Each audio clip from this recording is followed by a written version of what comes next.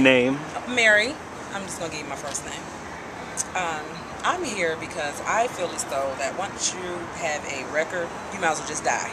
Because there's really nothing else for you to do. And I want to make sure that the companies that are getting these state funds, that the money that they're receiving, all the tax breaks, are really hiring people for real. Because how do we know that they're really hiring people? The IRS is not asking, who did you hire? They just give them the break and go off their word because, hey, they have millions already.